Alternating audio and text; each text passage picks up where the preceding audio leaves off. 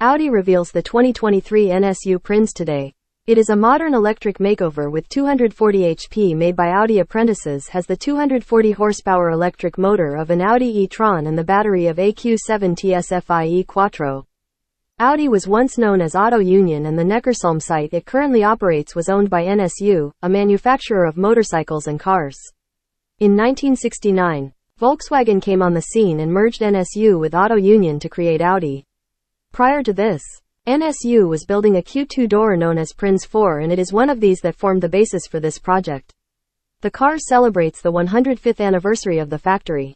Whereas the Prinz 4 once had a two-cylinder engine with 30 HP at the rear, it now rocks a 240 HP electric motor from an Audi e-tron.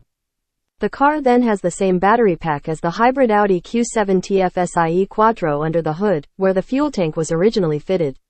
While Audi has not published any photos of the car's interior, it says that it features a signal yellow roll cage and a pair of Recaro podium bucket seats.